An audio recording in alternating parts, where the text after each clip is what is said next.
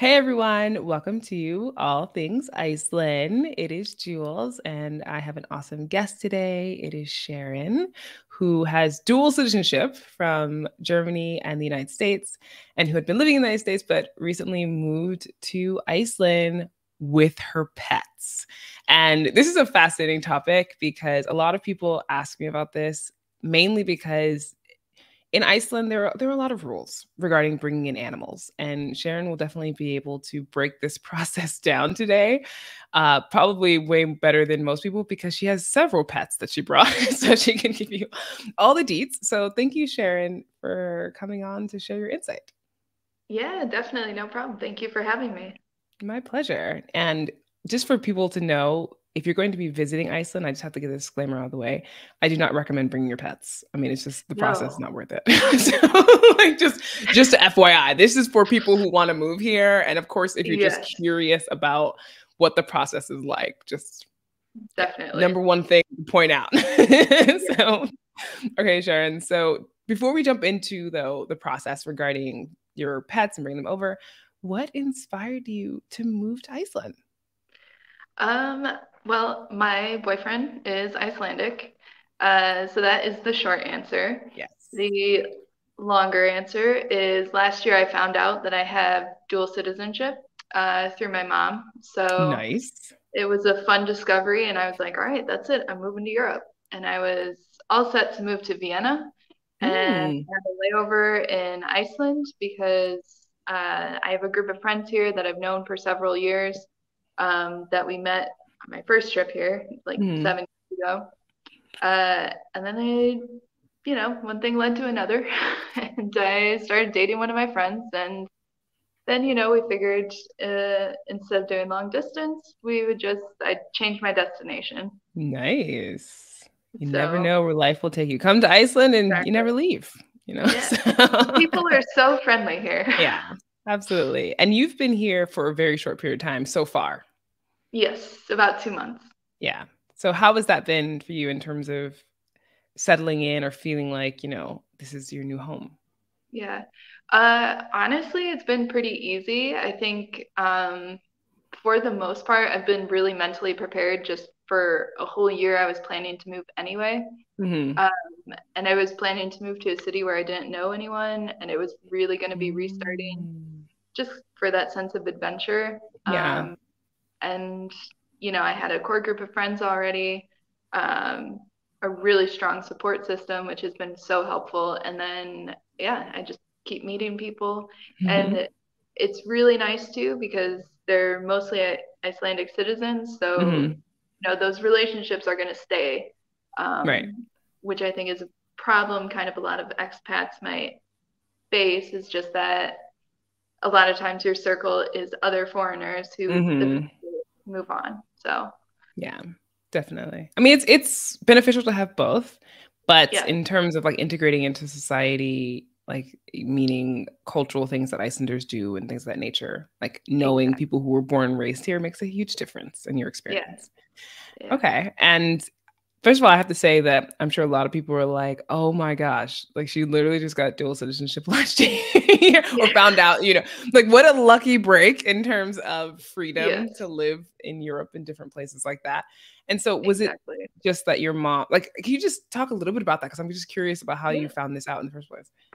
yeah, definitely. So yeah, essentially, I was like, I've always seen myself living in another country. Like, that's just Hmm. something that I've always envisioned for myself. And, next year I'm turning 30. So at some point I was like, well, if I'm going to do it, I either have to do it or I need to just accept like this is where I'm going to be. And Hmm. it's not that I was unhappy with where I was or anything like that. It was just, that who I see myself being is someone that lives in another country. So I figured Yeah. um, start researching that and everything. And I was like, like my grandparents live in Germany. My mom is from Germany. Okay. I should just start looking at that. And I read like literally a sentence that was just like, if your parents are German when you're born, you have dual citizenship, even if they're not. in Germany anymore. Mm. And I was like, hold on a second. And I asked my parents about it, and both of them had no idea. They were like, really? That's interesting. Okay, your mom's And like, I was huh. like, isn't it just? So, Interesting. yeah. So Okay. I don't speak German. My mom does, and she naturalized, so she no longer has German citizenship, only Oh. American citizenship. So it's kind of funny because she speaks the language, I don't, but I have the citizenship, she doesn't. Yeah, that is fascinating. And also interesting that Germany would allow you to have the citizenship even though your mom gave up hers. Yeah, well, and it's because if she gave it up before I was born, Mhm. then I wouldn't have it. Right. But Yeah. because she was still a German citizen when I was At the born, time. Yeah. essentially those choices are disconnected, even though I was like 10 when she Yeah, yeah, naturalized. that's super interesting. Okay. Yeah. Well, just a background that I was not aware of in terms of before we literally started recording. Yeah. So, so it's Yeah, really interesting no, to add this it's in. interesting. Yeah. I mean, Okay. I definitely suggest people looking into their cultural backgrounds because you never know. Like that stuff really Hmm. does follow. Yeah, So, I know of some people here from the UK when the whole Brexit thing was going on. I mean, it's still going mhm. on, but in terms of like Yeah. actually breaking out of the EU, they were like, "Hey, I think I have, citizenship from this other part of Hmm. Europe, my grandparents or something," and they were also able to get citizenship so they could be like Yeah. EU citizens and still stay in Iceland and stuff. So, yeah, you just Yeah. never know. So, good point. Ancestry Yeah. can come in handy in many different ways. But Exactly. in terms of bringing over your pets to Iceland, so Yes. how many pets do you have? Let's start with that.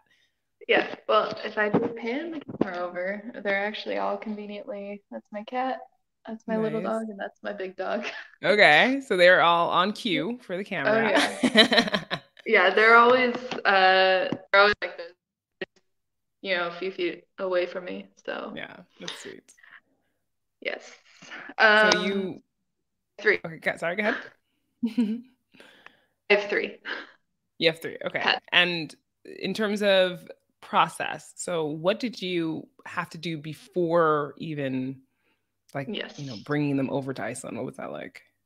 So it is a 3 to 4 month process, no matter where you're from, before you plan on moving. So you really have to work backwards from when you want to be here. Uh, Mm, and actually, like the exact dates you're going to be here, you have to work backwards to figure out all your vet visits. And that's the same for the dogs and the cat. And mm, essentially, it all like, yeah, it's kind of the same. Um, so the biggest thing is rabies. And mhm, there's two different types of countries. There's like a level 1 and a level 2, essentially. And really, the only difference is whether they need their rabies shot or need it to be updated when you're planning on bringing them. mhm. So, man, I should have. I have all the documents and everything. I literally have a stack of documents about this thick. Wow. That's Okay. just like keeping tabs on everything. But yeah, there's essentially a timeline. Okay. Um, and basically, like 180 days out, I believe it is, they need to have their rabies shots. Um, 30 days after that, but not prior to 90 days. No, is it 180? Maybe it's 120. I'm sorry. Yeah, it's okay. It's literally like, yeah, so it's a long process Yeah. basically. But the biggest thing is the rabies shot and making sure that, first of all, they're updated, and Okay. then they need to take a blood test that is prior to 90 days, uh, but not longer than like 30 days after Mhm. they got their shots or something. Okay. So there's like a interesting criteria that has to follow this It's a lot strict. of time. Yes. Yeah. Okay. And Yeah. I also will put a link in the description and or show notes for people for Yeah. MAST, which is the Icelandic Yes. veterinary animal stuff. Like I'm not remembering Mhm. exactly what the name is, but the people who Yeah. take care of Yeah. this to make sure that they outline everything and they also Hmm. have like information regarding cats, dogs, and all that. But like this as a Yeah. firsthand experience, I think just kind of Right. brings it to life for people because it's not Hmm. like you can just like you're mentioning, move to Iceland on a whim with your pets. Like this is, Yeah. I mean, you can't move to Iceland on a whim if you're not a citizen of the EU, EEA, or EFTA countries anyway. But this adds an extra layer, right? I'm like, Yes, and definitely. was it ever in your mind, like, for moving in general, that you wouldn't bring your pets, or was it always like, I have to bring my pets, so this has to work somehow? Yeah. Yeah, for me it was I have to. Yeah. I had them, my cat and my big dog are both like 8 or 9 years old, and then my little Mhm. dog is 5 years old, and they're just family to me. Yeah. So, yeah, They're your fur babies. It's sweet. exactly. Yeah. Okay. So, So you got all your paperwork together before yes. coming. And Yes. then obviously like on the plane and stuff. Mhm. Was that much of a hassle regarding like getting them checked in Yeah, on? so I mean, just a little more of a backstory, I guess, because yeah, timing aside, the biggest thing is having a good relationship with your vet, um, and Okay. making sure that they're understanding like what you're doing and really looking over all the documents because all of these vet visits, there's probably about 5 or 6 vet visits that they had to do and go through. Um, and you're looking at the documents and it's the names of vaccines and everything, and Mm, that I really relied on the vet to be like, oh yeah, this is what you need, this is the timing we need and everything like that. yeah. Okay. um, so having that good partnership with them is very important. They actually fill out the final form that you need to submit to MAST.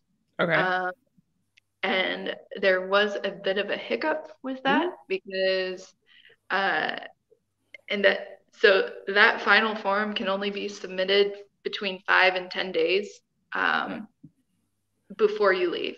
Okay. So basically, you're like, I really hope everything is good because 5 to 10 days before you're set to leave, they could come back and say, sorry, we don't accept it. No. They can, yeah. So, and that actually did happen because there was a like, it's a pretty extensive form, and one of the Yeah. dates was wrong, and it was the date that the results of the blood test came back, as Hmm. opposed to when the blood test was drawn, and it was about a month difference. And MAST came Mm. back and said, "Sorry, based on the form that you submitted, we cannot accept this," and that was day 6. So I had one day to Oh talk to the no. and get the vet to redo that entire sheet Ah. and resubmit it. And like that was nice because my boyfriend was able to actually call MAST Yeah. and talk to them and be like, this is the situation. And they were completely understanding. They're very reasonable people, Yes. but the paperwork has to be in order. Yes. Yeah. I mean, I So can definitely, yeah. Also knowing Icelandic, I mean, just be honest, like just to be honest, yeah, like being able to call and to get Icelandic just to explain it does also make a difference there than being like, exactly. so Yeah, yeah. yeah. So yeah, that was a huge thing. And then the other part of it is you have to book your quarantine, Hmm. which we'll get into, and I'll talk about that process. Um, Gus is just looking out the window. um, yeah, so you have to book your quarantine basically way in advance. So they only have like 3 days out of the month that they accept pets in. So you have to book your quarantine before you even book your flight. Okay. Um, and then the flights for the animals, they don't let them book that until a month out. So basically, I booked the quarantine and reserved Yeah. their space without knowing for sure that they would get a flight on that day, and just like 3 days. They had 3 different days that they could fly in. Um, Wow. and I actually had a situation where, uh, so I'm from just outside of Chicago. I had them Hmm. booked on a flight from Chicago, and 2 days after we completed the booking and I could finally breathe a sigh of relief that I had something, they canceled the flight. No. Yeah, and there was no other flight out of Chicago, so I had to book a flight and rent a car to New York. Oh, what? You drove to New I York? drove to New Oh York. my I God. was determined to bring these animals, I and see. Yeah, good for you. I That's also amazing. like, yeah, and I didn't feel comfortable putting them on a layover because I felt bad enough putting them on a flight in general, and I didn't want to put them on a flight to have them go through a layover just to be in like a holding area, and I don't know. So for me, the logical, the US mentality of, we could just fly there. It's only 15 hours. Road trip with your 2 dogs and a cat. And it went over surprisingly well, and that gave me a lot of faith in them actually being able to take on the flight, because I was like nervous about the car ride and then everything, but no, it turned out. At least you have a lot more control, I guess, like if they need to use the bathroom and whatever else when they're in the car. So and the flight from New York, how much longer is it from Chicago? Is it similar time? It's only a half hour shorter. Okay. Which is surprising because it's so long, but it's about 5 hours, I think. That's not bad at all. And then like 5.5 from Chicago. So, but that was all quite an experience. I see. Okay. So again, I mean, just like the timing and the communication. The other thing I will say and add, Gus is a very large dog. I can kind of really show you now. Okay. Boy. Pretty dog. What kind of dog is that? They're all mutts. Here. Okay. Hence the username. Yes. Yeah. By the way, you can follow Sharyn, or if you want to reach out to her about this process, Mutts on a Mission, which is on an Instagram account. So feel free to do that. Thank you. So because he is so big, I actually had to use a shipping company. So, and essentially the role of the shipping company was very specifically to book the flight for the dog, and basically use their license to ship him. However, I did all of the legwork. So you're essentially paying them just for their license. I will say that and this is specifically for the US, and I'm not sure, it might apply to Canada as well, but I'm not positive. But ultimately, I ended up using the shipping company for all 3 of them because with them being cargo, that meant that I technically didn't have to be on the flight. And at that point, COVID tests were still a thing, and I was also paranoid that if I got COVID, at least they can still go because they would have to be in quarantine for 2 weeks. Yeah, interesting. So that was just kind of a precaution that I went with, but there is the option of booking the smaller animals as either special baggage, which means they do go under the flight in the temperature controlled cargo area, but essentially the same exact place that the them being booked as cargo where they would go. But it's cheaper, I guess. But you also have to be on the flight. Okay. They did suggest that I could also book the cat as just like a special carry-on, but I didn't want to subject everyone to potential screaming or. It's just like it's like nobody wants to be next to the crying baby, and not next to the crying cat either, because it's also like, what do you do for this cat, right? And like I had no idea how he'd react. Honestly, 15 hours in the car, he was totally quiet. So maybe he was fine. Who knows? Yeah. My mom takes her cats to Houston to visit my sister from New York City. And she has like this calming collar for him. His name is Lulu. And I've heard of that. Yeah, that seems to work. I mean, he does. She said that there's been like once or twice where he had his little like type of thing. But but for the most part, he's been really quiet and super chill. So nice. I guess it could just really vary because she does not allow him to go into cargo space. She even will buy a seat for him if she has to. Like that's how much she's adamant about him being with her on the flight and being able to make sure he's okay. But I can understand, like the screeching cat on the like red eye. Well, and especially, gosh, for 5 hours. I think part of that was also at that point my stress levels were just like, I just need this out of sight, out of mind. Totally. Okay. Well, okay. But you Yeah. didn't, I'm guessing you didn't get COVID and it all worked out well in terms of you being able to be Yeah. on the flight. Yeah. I Okay. That's good. yeah. I actually ended up catching COVID and it wasn't serious, but I caught it like 2 weeks after I got here. Oh, So, wow. yeah. But I was You're like, you warm know what? welcome. It's fine. I'm here. Like, Okay. yeah. And after, like when the flight's over, how does it work? Does MAST come and get them immediately, or do you have to Yep. do something? Okay. No, so I did not get to see them after I dropped them off at Iceland Air Cargo in New York. Hmm. That was it for 2 weeks. Um, Wow. Okay. yeah. So they land at the airport, and immediately the vet comes and looks at them. The vet from MAST, so it's like a Hmm. government official.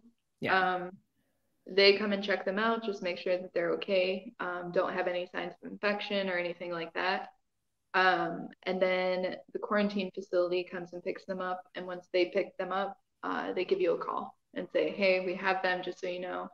And I will say that throughout this entire process, MAST, like the vet at MAST and the people at the quarantine facility, Hmm.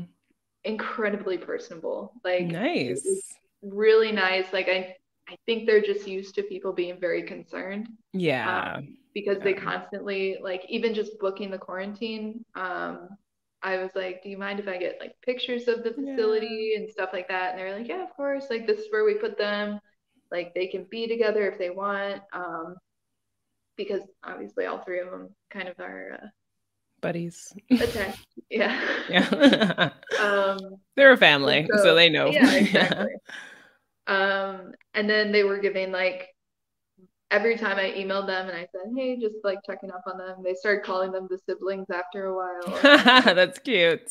yeah, and like describe their personalities a bit, which made me feel really good that like Yeah. it's not just like they're in a small cage or something, like they're actually being looked at and taken care Yeah. of and stuff. So And being seen as individuals, which is kind of yes. interesting. Yeah. Yeah.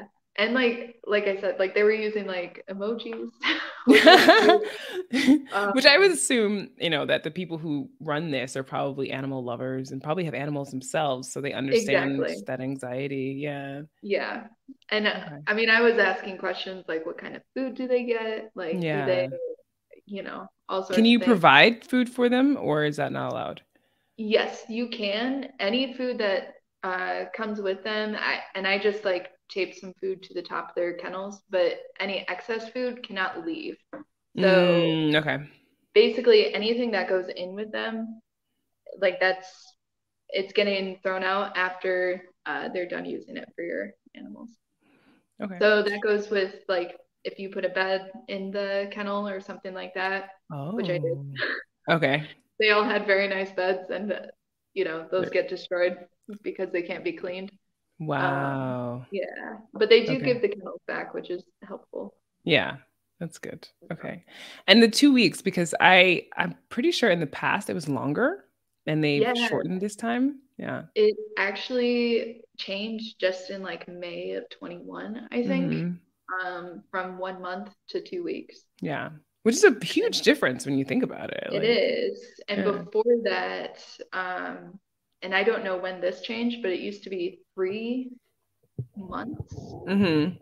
And not only that, but they had to be transported all the way up north, to like an island. Uh, yeah, like they took it, and not that Super they don't seriously. take it super Right. Yeah. seriously Yeah. now, but yeah, they would land at Keflavik and either fly them or drive them all the way up north and then take them to an island to Yeah. quarantine Wow. there. Yeah. I think it's also just super fascinating in so many ways to me about the fact that like the process has gone pretty smoothly. So they're like, okay, we can now lower it to a month, lower it to 2 weeks, Right. and who Yeah. knows if it will stay at that or maybe even be less time. But Yeah. I think in Iceland, it's just good for people to know that like when there are animals here, like horses or sheep or anything that do leave when they're alive, Yeah. because obviously there's plenty of animals that leave who are no longer living, but Yeah. they can't come back.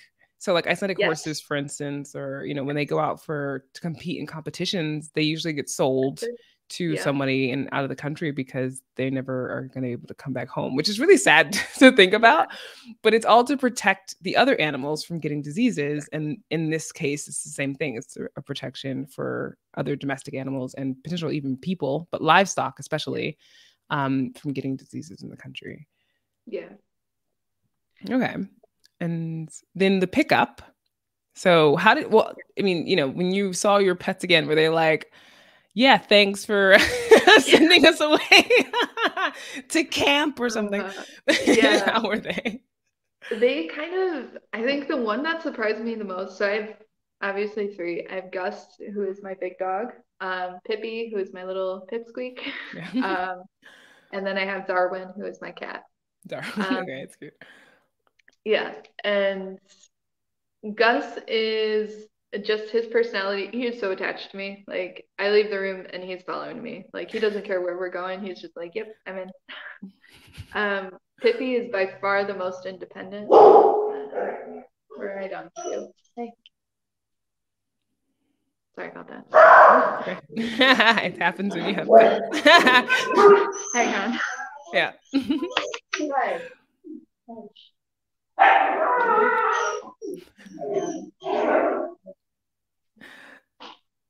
So her animals have started to howl or bark a little bit.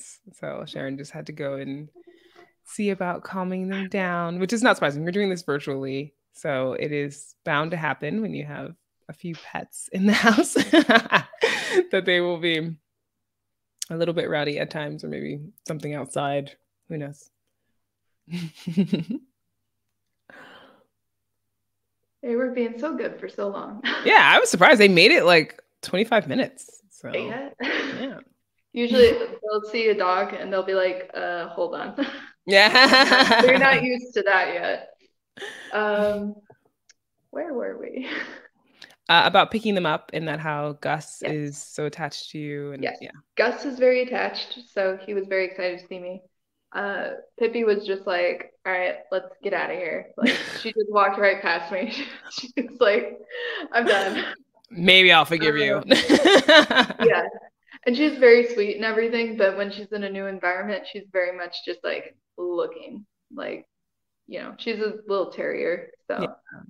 So, and then Darwin was not happy with me, and Mm. he just like, um, I don't know, like he would follow me all around and just like be really clingy, Mm. uh, and very upset if I like walked into another room and like going to the bathroom, like closing the door. Not happy. Yeah. It's just like meowing on the other side. But Oh. that lasted probably for a week and now he's good. So Okay. they adapt. I thought Gus would be the most difficult, like with the move and everything, but he was just, you know, he's just as easygoing as he always is. So Nice. yeah. Okay. And is your cat Darwin an outside cat, or does Darwin No, normally he's stay not. inside? Okay. Yes. He's named Darwin because I don't think he would survive. Oh Uh, no! That's like the Darwin Awards. yeah. When I first got him, like I had a third floor balcony. Like I was in an apartment on the third floor, and I had a balcony, and I was like, "This is great! Like I'll sit outside on my balcony with my new cat." Yeah. I opened up the door, and the first thing he did was like hang off the balcony, like up to his elbows, and just like Oh no! slowly started like sliding forward. And I grabbed him, and I was like, "What?" So yeah, his name is kind of It's a yeah. joke basically on Mhm. his Yeah. over, I mean, optimistic view on his ability to live that Yeah. high up if he were to fall. I guess I don't know. Me just constantly thwarting his attempts. But yeah. It's like you made it this far, cat. You need Yeah, to learn by now. exactly. And now, like, yeah, we're on the second floor, and I'm like, you can't go on the balconies. I haven't let him on the balconies yet. So, Okay. All right. So, do you have any like tips for people or anything? um, honestly, like the biggest thing is like doing the research that goes into it. The Mast website is huge. Icelandic Air, looking at them. And yeah, just kind of seeing how the shipping and everything would go. There are 2 quarantine facilities to look at. One is about 15 minutes away from the airport, which is the one that I used. Yeah. And then there is another one that is like 2 hours west, I think. Okay. So that And you one's got to kind of far. choose which one you wanted. You get to choose, but it's Okay. yeah, definitely worth looking into the drive time and everything. Mm-hmm. And that was another just really helpful, like having my boyfriend be like, "Oh, this is where this is. Yeah. That's silly. Let's not choose that one." Yeah, it's like, we have to Yeah. put them through more traveling. Yeah, Yeah. exactly. Okay. So yeah, just being diligent on timing and everything.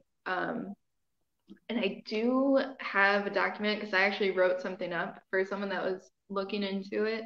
Mm-hmm. And I could send that to you if you want. It has some links just Yeah, to I the mean, I website could, that I if people used. go to your Instagram, then they can Yeah, like reach out and get it absolutely. directly. So they don't have to worry about Yeah. going through me because, Yeah.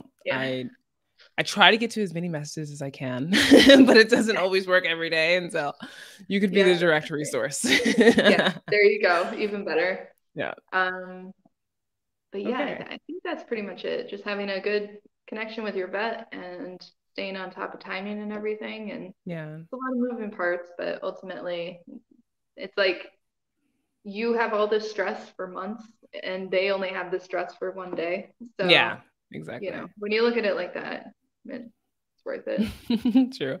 What about when it comes to buying food for them? Like, do you find appropriate food here that Yeah, you like had in definitely. the US or anything? Yeah. Yeah, and that was again something that I looked into. And they actually have a lot of brands like from the US. Yeah. I'm not sure if they're in Europe too, but Mm-hmm. personally, like Arcana, uh, Royal Canin is here. Those are Mm-hmm. just a couple of popular brands. Those are the brands that I use. Okay. So yeah, Great. And have you had any vet visits since you've been here? I have not. Okay. Knock on wood. Yeah. Hopefully nothing ever happens. But I mean, Yeah, Iceland in general is usually more expensive. So it's potential that that would be, exactly. yeah, an additional cost. But that is, part of having a pet as well. So, Yeah. okay, great. Well, thank you so much, Sharyn. And if people who have questions, of course, like I mentioned, you could follow her, but you can also put them in the comment section or write a comment like on, the show notes. And I can just make sure she has the links in the video and everything else in order to answer questions there for individuals, because I'm pretty sure there's always something that comes up that pops into someone's mind, especially when it comes to the fur babies. I feel like this is such a big topic for so many people just to understand, or, they have questions about their own animal and how that would work for them. Yeah. But I do appreciate you coming on and just kind of sharing this part of it, because I had no idea that, first of all, like the timeline that you mentioned, how strict they are with that, and that it can really come down to the wire, which is intense. So I'm It is. glad it all worked out. And yeah, thank you. Thank you. Yeah. All right. Thanks everybody for watching, and I'll see you in the next video and or podcast episode. Bye.